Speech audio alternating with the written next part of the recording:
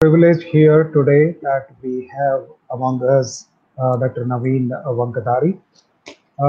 I welcome you on behalf of the whole Parallel University family, Dr. Naveen. Welcome you for this webinar. I take this privilege to Thank you. introduce Dr. Naveen. Uh, he is currently working as a research fellow in the Department of Biochemistry and Molecular Biology at Monash University in Melbourne. So he got his MPhil in a collaborative kind of a thing where he got his degree of MPhil from Gulbarga University, Karnataka, along with his work being distributed in Periyar University as well as Indian Institute of Science, Bangalore. He obtained his PhD from Taiwan, and later he moved on to various fields to enrich his knowledge and expertise. He has served even in industries like he has worked in Millipore as well as the Bangalore Jimmy, and his current research interest is basically on the structural and functional aspects of the viruses, including the COVID-19. He has more than 24 research awards in his name. I'll introduce you. I take that as one of the happiest moment to introduce about his credentials and the recognitions which have been fortified by the scientific community as such. Majorly, his research interests are basically revolving around the human infection and the immunity.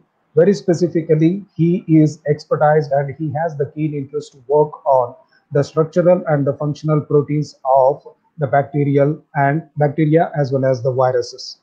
He is expertise in X-ray crystallography, cryo-EM, the molecular dynamics, protein biochemistry, regulation of the viral RNA replications as such.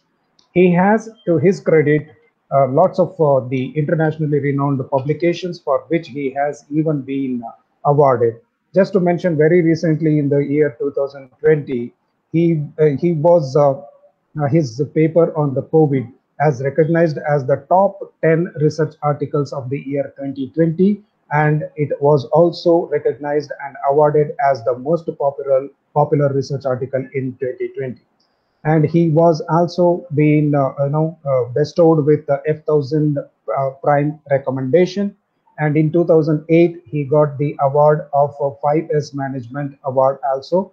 And in 2021, very recently, he has been awarded with the ASBMB Early Career Research Award also. It's really pride. It's really proud for all of us from the Parallel University, the part of Parallel University, and other people who has the keen interest to listen to your, research very specifically about the COVID-19 as the whole world is witnessing the pandemic, and we would like to be enlightened with the research what you have been working with, and we would like to hear to you, Naveen. Over to you, please. Thanks, Girish. Thanks for the warm welcome. And it's my delight. I'm very delighted and happy to present first time at Parallel University. It's good to know. Without going to delay, I'll start my slides.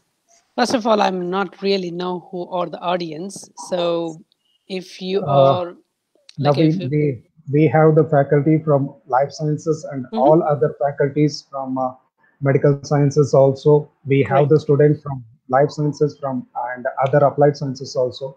They all are interested. And we have, although the audience who are out of Parallel University are also going to be witnessing your presentation. So So it can be a great opportunity to yeah, speak to the all public here. sure. I'll try to talk as simple as possible to layman's language so that everyone can understand with a diverse background. Um,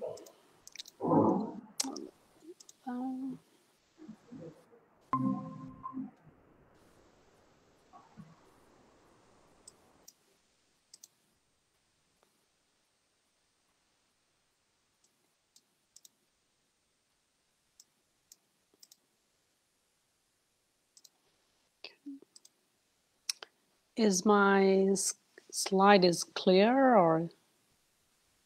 Yeah, it is. Okay.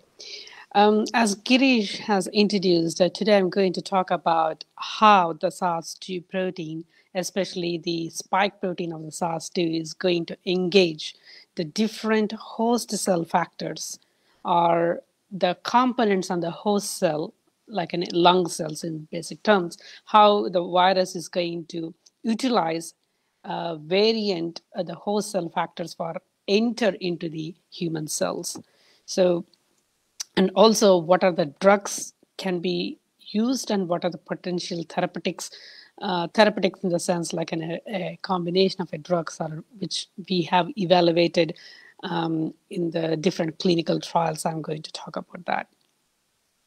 First and foremost, I live in Melbourne and I'm working at Monash University. It's in the Victoria Estate. It's one corner of the Australia. It's sort of a part of the one side of the world, I can say, is completely denuded. It's a beautiful city indeed in Melbourne, and with a lot of green and a lot of vibrant environment there.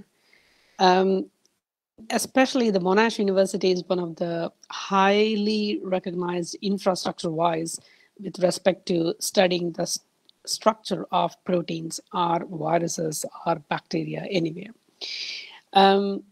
So I highlighted here this U-shaped building. It's come from where I'm working in. It's called as the Biomedical Discovery Institute.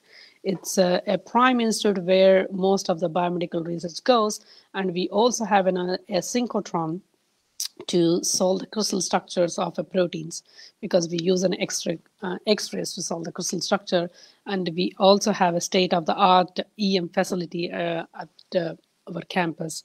We have around 6 electron microscopes, and including the top one Kios, which is our most advanced one, which costs around $12 million microscope. That gives a high resolution imaging and as well as tomography.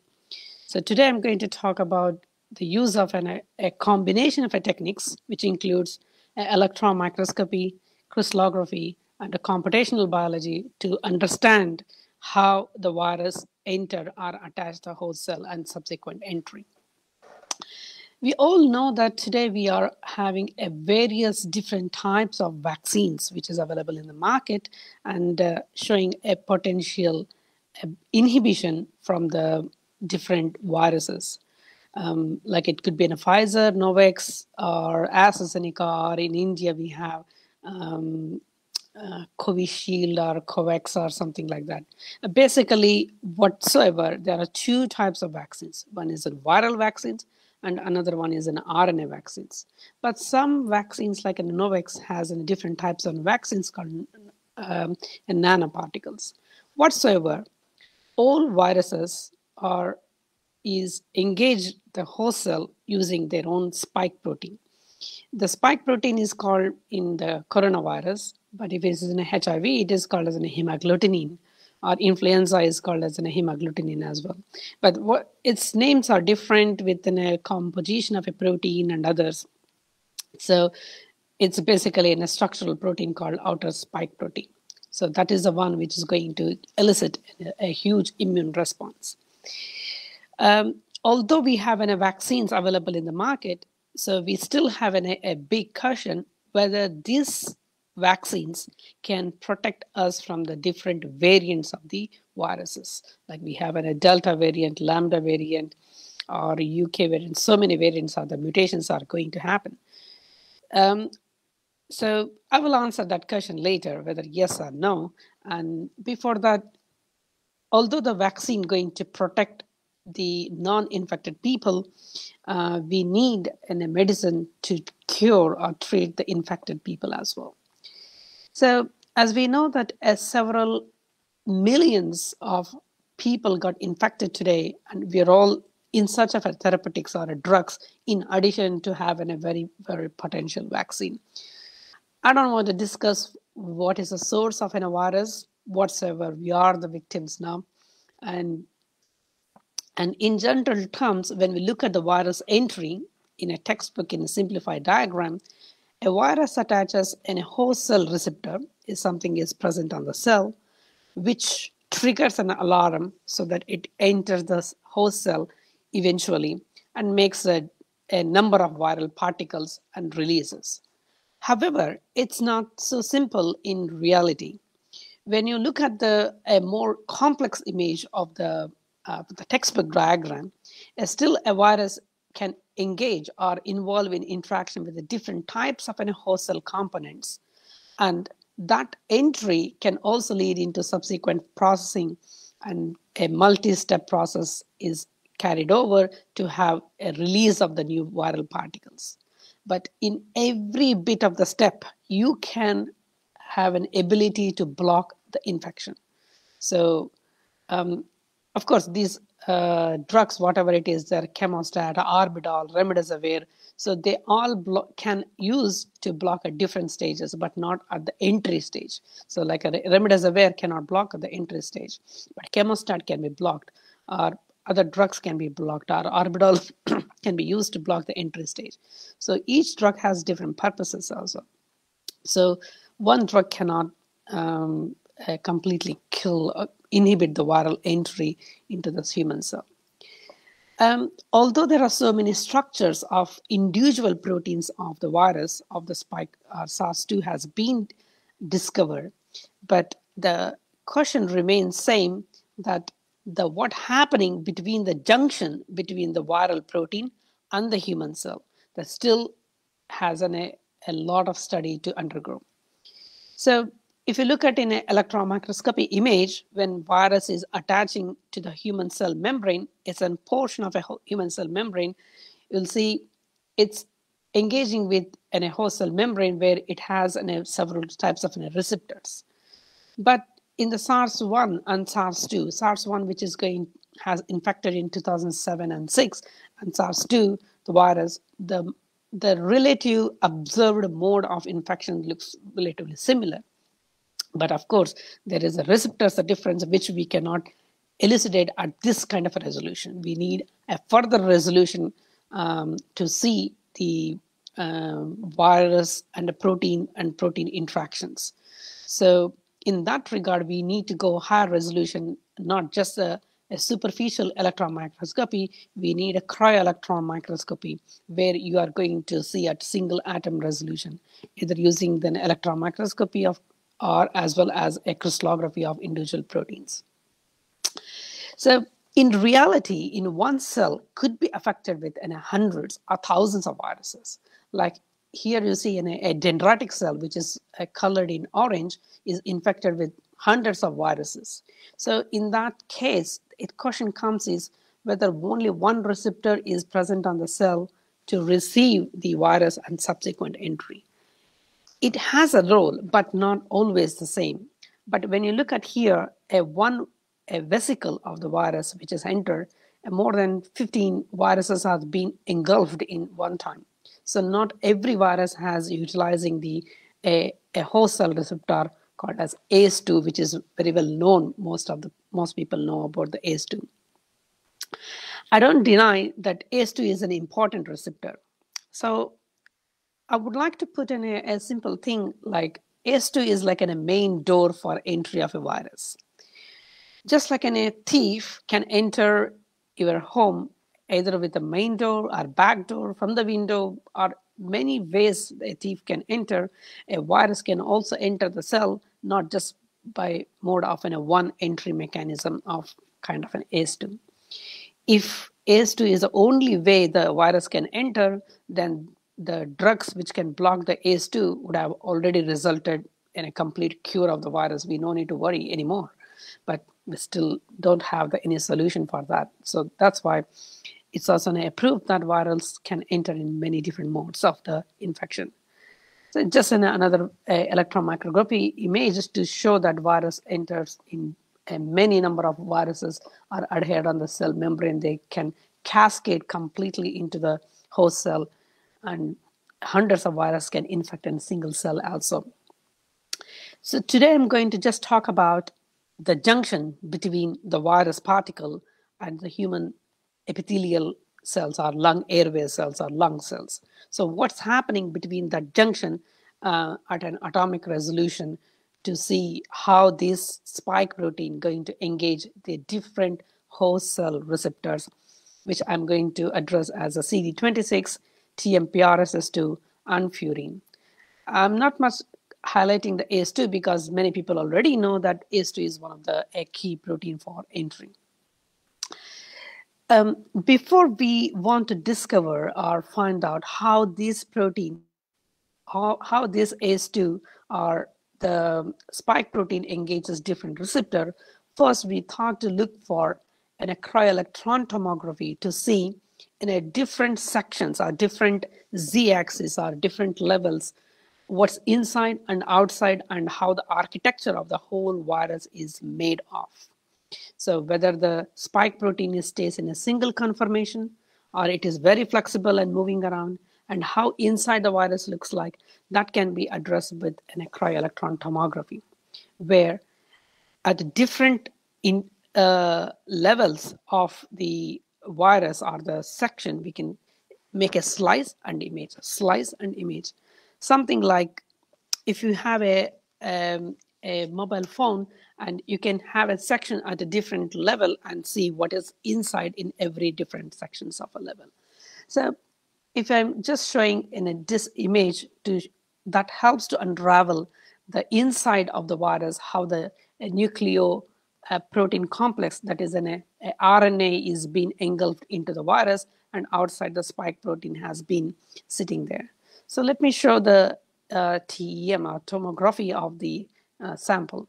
So when you look at the different, when the different sections are going to pass from the superficial or surface to the inner deep at the middle of the virus or the depth of the virus, you can visualize. So that helps to understand how exactly in solution live the virus looks like from inside and the outside, and how the structure of the spike protein also looks like. Say for example here, I'd like to pause here. Here you can see the protrusions of the virus, which is there in different conformations or different oscillations. It's not just sitting as we see in the textbook diagrams. It is very flexible. It can, because it is meant for flexibility so that it can find its target and go and attach and further enter into the human cell. So if you look at in the details of individual ones at capturing individual pictures, I'm just showing highlighting. So you'll see the dynamic of the individual spike protein, which is so dynamic. Some are blotchy and some are tailed like in a long protrusions.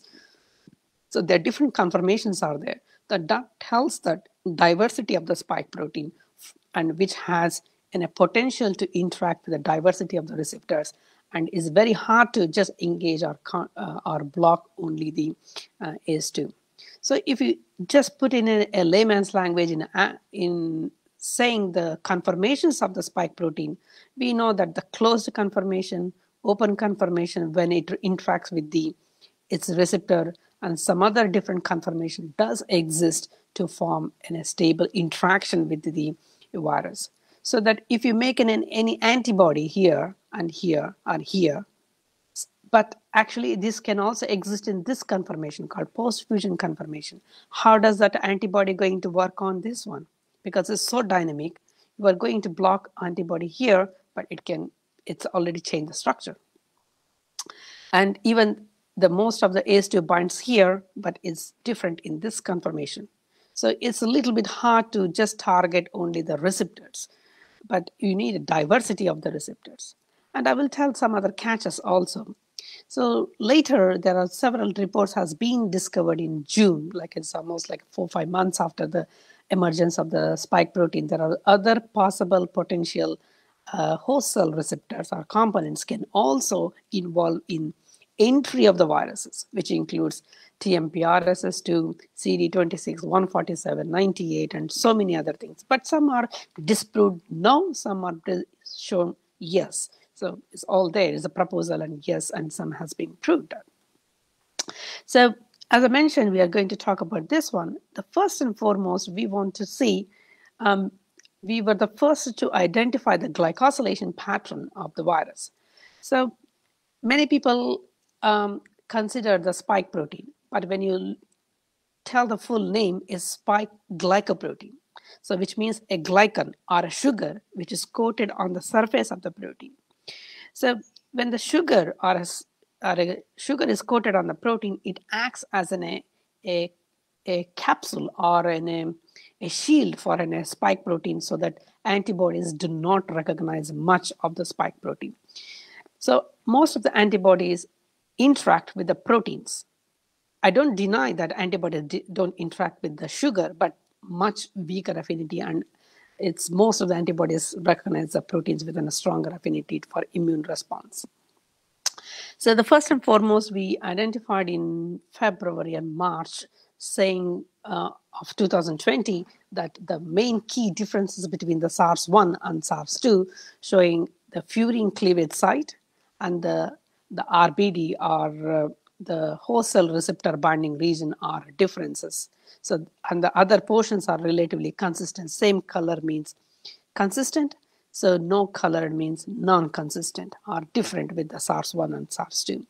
So post that, there was an immediate crystal structure of an AS2 in complex with the human spike. SARS-2 virus has been published to show that's one of the main receptor for SARS-2 entry. But as we know that the spike protein is not just in a rigid component like what we are seeing in this rotation model, which is also flexible and rotatable in all directions, which I mentioned in previous our experiment. So that makes it has a diversity to interact with others, not just with the ACE2 as one of the protein. So if people do not know how the protein structure looks like in basic terms, to say a protein, any protein in the world can be folded into three different types. One is in a circular spin-like, which I say here, or another is a sheet, like in a amino acids alignment can be in like a sheet, which you can see that here in the cyan color or blue color, or it can be coiled. Amino acids are going to coil, so that's another way. And another way of amino acids of alignment is like in a just linear one after the other. There is no structure is there. That's the three different forms the protein can form. Protein can fold to exhibit a functional subunit of, and the amino acids are going to just arrange. So this is a structure which we resolve using the X-ray crystallography. I don't want to talk about how to solve how the X-ray crystallography can tell the protein structure. Just to say in a way that this is the junction between the spike protein and the ACE2. Say, for example, the distance from here to here, it could be around 15 angstroms. 15 angstroms is, it's very, very tiny. It's definitely can't see with the eye. And the distance between from here, the green to the red, the nearest distance is about 2.2 to 2.5 angstroms, where the hydrogen bonds forms. So the X-ray crystallography can helps to tell is basically physics. It tells how the carbon, and if in school you guys remember, any carbon atom or any atom is resolved by SPDF shells and KLMN shells, where the electrons are revolving around the protons or on the core of the carbon, and if they comes in a close vicinity, they share the lone pair of electrons to form a bond. So that's what it is going to be resolved with an X-ray crystallography to tell the protein-protein interaction. And we first found out how the glycosylation pattern, the sugar pattern, or I can say there's a camouflage pattern which is happening between the SARS-2 and the SARS-1. It is very, very important, because if the sugar is coated in such a way that, and we make an antibodies targeting the sugar coated region, its antibodies are relatively useless. So that's why understanding the glycosylation pattern of the virus is very important. And as a glycoprotein, it is there. So we have first identified how different SARS-2 and SARS-1 has a glycosylation pattern. That resulted to understand it's a new interaction with another a human cell receptor called as CD26. or CD is named as cell determining factor called 26, or it has another name called as DPPP4, or also called as dipeptidyl phosphatase, is an extracellular protein on the human lung epithelial cell, which acts as a phosphatase where the protein recognizes this and further process and then enter into the human cell. I mean, the spike protein recognizes this. If you are a structural biologist or a protein chemist, you may understand that these numbers means the amino acids of individual spike protein and as well as the CD26 going to interact either with an hydrogen bonding, van der Waals force of interaction, or hydrophobic interactions is different. So it's basically showing that is an interaction interface where it attaches and enter into the cell. Basically, this is a spike protein attaches to the human CD26 and pulls into the cell. So as I mentioned, the diversity and as well as flexibility of the spike protein. So it is very flexible when it moves to different direction to receive the host cell receptors and then for subsequently enter. So that was in the early March 2020, and within a month we got a number of citations, and it has been highlighted in many places to say one of the possible target, and mouse models has been developed both for the ACE2 and TPP4 and to knock out mouse or mouse studies to infect the virus to test whether it can promisingly affect or not. So that was one lineage to start with a possible CD26 as a new a target for a spike SARS-2 for viral entry. In the meantime, it was interesting for us to know that the influenza virus, which is known for a common cold, there are so many influenza viruses are there, hundreds I can say that H1N1, H3N2, or so many are there. They're all going to cause lung infections, pneumonia, cough, cold, and breathing problem and all the things, which has some relevance with the COVID-19 symptoms also. So when we looked at the core portion of the hemagglutinin, as I mentioned, the different viruses has a spike protein they call as, some proteins called as an hemagglutinin. They have a conserved region. Conserved region means the amino acid pattern between the influenza virus and the COVID-19 virus has same. What does it mean? If it is same, means there is a possibility of the same drug which can help to reduce the infection of influenza may work as well as in the case of the SARS-2 virus also. So when we looked at the possibility of the binding, we did a cell-based assays in a cell line to test whether it can, this drug called as an arbidol, which can bind and inhibit the viral replication. And we found that, yes, arbidol does bind to the cells and inhibit compared to another drugs called as baloxavir, lemonavir, paravir, or oseltamivir, or other drugs. But it does have some cytotoxicity, which means like some cells are dying when we treat the high concentrations of arbidol to the cells. So then the question comes, is it safe to take that arbidol? Then the question was, yes, we were not sure whether it is to be used for a COVID-19 cases, but of course the survival is better than having some sickness. That was a major concern. Of course, this was in March or April, and definitely there was no vaccine, no potential drug. So a trial of different drugs was very, very important for understanding. So when we look at the structure of how the drug binding in the spike protein of the virus, it perfectly fits into the spike protein and inhibit the viral attachment. So it's very hard to understand, and I'd like to explain in a very simple way. The spike protein is made of three proteins. It's called as three monomer proteins, which is colored in three colors: green, pink, and gray. So what does it do is drug go and interfere like a two proteins to be present in a very close vicinity to it functionally active.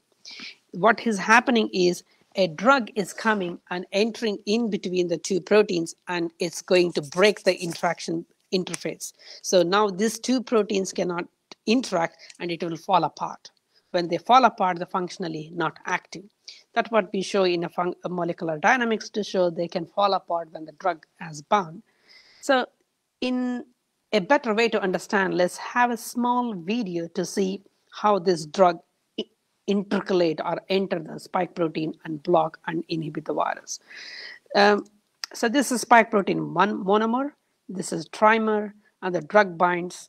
And when the drug binds and it causes a steric hindrance and it cannot stabilize the protein and it will break apart in the green, and the other color will separate out and it's functionally active.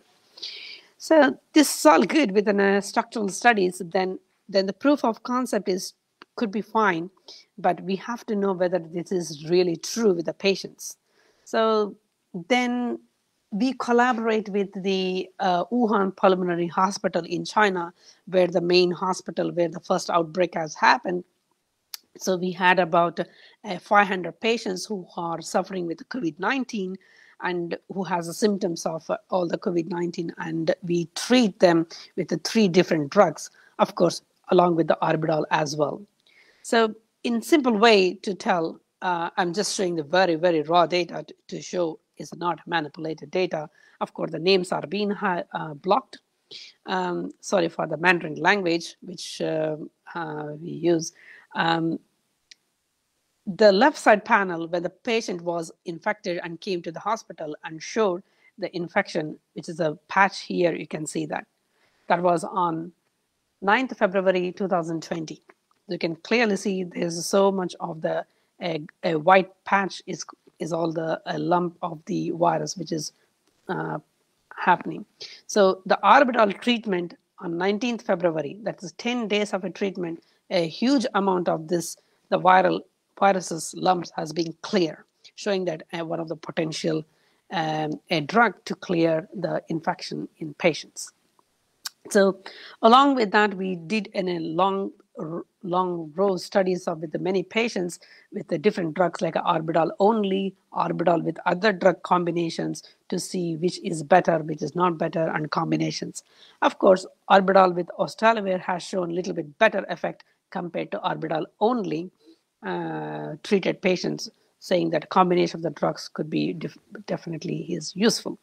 And here also you can see that day 1 of the infection with the after some treatment, it has reduced but not cleared, but subsequently longer rate of a treatment, it has cleared the virus. Not everyone can clear with the 10 days, but it depends upon the load of virus they have, level of infection they have, they all matters. And also we see the death rate in those patients are being reduced tremendously. So the another important factor which was saying is in a furin, which we discovered like there is a furin cleavage site in the SARS-CoV-2, which makes the spike protein to cut into 2 halves. That was first be identified and solve the structure of SARS-2 spike protein in complex with the furin protein. Sorry about the too much of structural information. And when it cuts the spike protein, it becomes 2 pieces. One is a fusion protein, and this is a protein which binds to the ACE2 or other protein. It's an gel picture showing that when the full length of the spike protein cut, it becomes S1 and S2, where it will be separated into the 2 halves. Showing that if ACE2 going to bind here, then it is going to get cut and it will be separated into 2 pieces. Then what is the use of an ACE2? Yes, it can help to minimize, but not exactly completely block the viral entry. So we also see that it's if the spike protein is cleaved with the furin, is not cleaved with the furin and cleaved with the furin, you will see the dynamic motion of the virus spike protein, how dynamic it is. That the left side is a non-cleaved and right side is a cleaved. So when you look at it's more motion you see in the spike protein, so in the right side, which says that the more motion is more easy to get separated. So that's one way, and it get cleaved and then further functionally infect the other cells. So in simple way to see, a three-dimensional spike protein is going to first attack by the furin protease and at the region of S1 and S2 binding region. So when the furin is going to attack that region, of course, three furins are there, and they going to have a strong interaction interface, because the protease, it will cut the virus into two halves. So let's show. So when it cuts this, the gray part and the colored part will separate it. So that makes the spike protein is a new thing. So what makes this more important? Something like a spike protein is like is in Santa Claus. So a Santa Claus is coming with a Santa Claus dress and with a lot of makeup, and you can't enter the cell. And body thinks like, wow, okay, there is a Santa Claus and I have to make an antibodies and other things to kill the Santa Claus. But the moment it enters, it cuts the spike protein into two different pieces. It's something like it stripped its dress. So now there is no Santa Claus in the cell. So it's something like you can't find it. It's different guy is there. So it escaped the immune system there. That's one of the way the SARS spike protein is also escaping the immune system. There's so many ways. One is a glycosylation, where the sugar is going to shell it. Second is it is going to have the stripping or cutting the spike protein into two halves by the furin. And there are so many ways. And we also have the different drugs which can block the SARS-2 and human furin interaction, which is basically called as an AMBA compounds, which binds at a very strong affinity with the drug. And the last one I want to just touch upon in a very brief way, which we collaborated with India, because we found an interesting thing in India is many patients or many people, although infected with COVID-19, they are fine. I mean, they're not too much sick, and some are, of course, sick and passed away. My deep condolences and regret for that. And the infection rate, the severity was not that high compared to Caucasian background or European background, I can say that. So that was very interesting to see what is happening in Indian population, why they are a little bit resistant compared to the non-Indian background or in a white background or in a Caucasian background. So we did almost like in a 270 Indian people who showed the mild and the severe infections. We did a deep sequencing of their genome to know what is the mutation change has happened. So basically the host or our mutations, our gene mutations in ourselves can result in a stability or protection against the virus. So we found one mutation called as V162M. So valine in 162 methionine has been changed in majority of the Indian populations. So how does it help?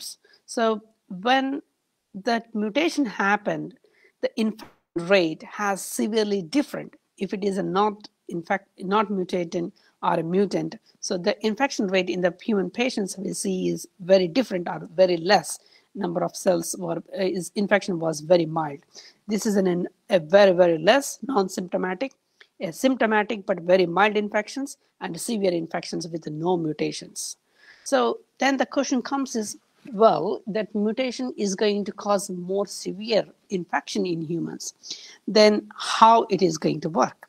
So we always like to put a question like how, why, and where. So that gives a very fundamental answers to know how this going to function and cascade into for the principal function.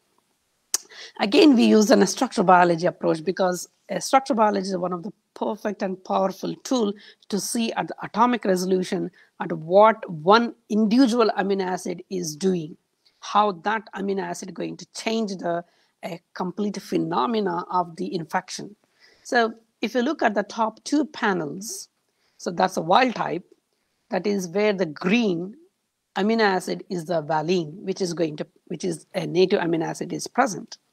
So when valine is changed to methionine, if that is an yellow part, which I highlighted, if I put in a force field change, so and it completely push the protein in different conformation. Say, for example, here, the green color and blue color blue color is the wild type or the natural one.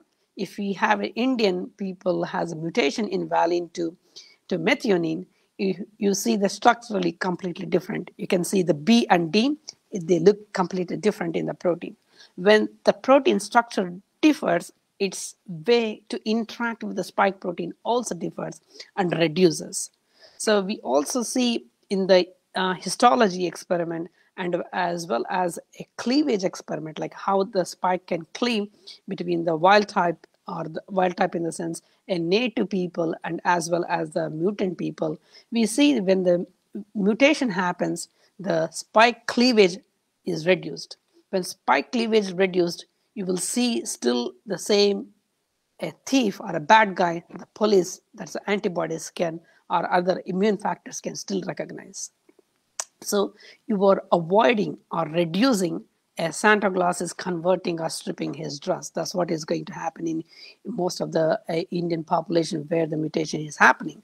But of course, not everyone, every Indian ethnic background has a mutation, but it depends. So who has a mutation is they gain advantage. A similar kind of a phenomena is there in different countries and different ethnic background. The genetic mutations are going to help them to resistant. A classical example is sickle cell anemia. They don't get malaria because the blood cells are different because of the mutation. So a single mutation, we think single amino acid is huge. A single amino acid change will change our color.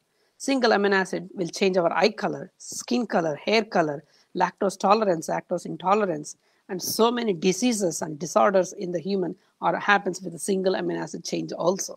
So that gives an example to say that that one single mutation has changed the infection rate in a large bit of a population. However, not just an Indian, of course, other country people does have this kind of a mutation. They show the difference in the infection rate. Of course, we saw the structure of a TMPRSS2 interaction with the spike protein to show how this spike protein are going to interact with the TMPRSS2 and for the subsequent entry of the virus. And that helps to understand the interaction interface mechanism of how the SARS2 engages TMPRSS2, furin, ACE2, and CD26 for subsequent infection and enter into the cells. We also found some drugs which can block for the TMPRSS2 so that you can inhibit the cleavage of the spike protein. That helps to block the or reduce the viral infection also. Some of these 4 drugs are the upmostat, nafmostat, and chemostat, methylase, and bromoxyhexane are the 4 major drugs. But chemostat methylase is one of the most potential one. Is many clinical trials are being still undergoing to see efficacy in patients as well. In summary, the spike protein is made of 3 monomers which assemble to form a virulent, functionally active spike protein, which can be blocked using an orbital. And orbital, when this can block the trimerization, can also inhibit the interaction with the ACE2 or CD26. Even it happens, you can block this interaction or further cascade happening using an AMBA compounds where the furin is going to cleave, or using the TMPRSS2 blockers called chemostat and nefmostat, which makes completely block the viral entry, sort of like you can use a combination. 3 drugs can helpful. So in the last, this is a spike protein, and the gray color is the a glycosylation or a sugar which is surrounded. And if you look at when interact with the human cell, how vibrantly they behave is here. So this is a functionally active protein, and when they found or interact with the human cell. It could be an ACE2 or anything. So they get cleaved with another thing, and then it has a different conformation, and they attach the cell and completely makes the cargo to dock onto the human cell membrane. So brings the cell fusion is one of the mechanism where enter or engulf into the cell. But this all happens in just a glimpse of an eye. So this was a video I'm adopted from the McGrill place. This was a very beautiful video I would like to share, which they have. And with this, I thank Monash University, Wuhan Pulmonary Hospital, and other hospitals in China and Japan for collaboration, and of course the Indian hospital in Hyderabad, which we have collaborated. Thanks for talking a little bit longer, and happy to take questions. Thank you so much, sir, for your valuable time. Thank you. And your advice and guidance is definitely going to work for our students. I have got two questions for you from our students. They are more important in knowing about you than the SARS virus. Sure. So the first two question I have got from the student, which is the most challenging issue that you have faced while doing your research? Cultural shock and the cultural environment. I moved from India to Taiwan to do my PhD. I was decided I have to do PhD overseas, not in India, for some reasons. And when I moved, of course, it's in a Mandarin or a Chinese-speaking environment, so a little bit tough, but eventually I learned Mandarin by attending the classes. So then it was fine, and that was one challenge. And the second challenge with academically is when you don't get the results what you want. So it is frustrating, depressing. We lose a motivation. And I should say thanks to my supervisors, my boss and my boss wife, they were both professors. So they were very encouraging and supported to explain the stuff. That was pretty good. No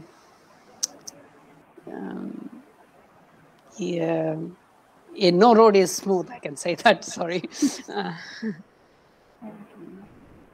Yes, sir. There is one more question from a student, Aman. What piece of advice would you like to give our PG and UG students of our university who wants to make their career in the same field? Okay. What do you want to suggest them? Okay, same field in the sense structural biology, if I understand. Yes. Right. Either UG or PG is definitely in a very novice stage. You can learn as much as you know about the structural biology, about what you can learn. That's fine. But I understand the research and coursework difference is there. Like there is an MSc and MS is difference is there. So people with MS has a research background. They have exposure to the practical hands-on experience using all these techniques and the tools to work in a lab. But if you are in MSc, you do not have an access to these facilities.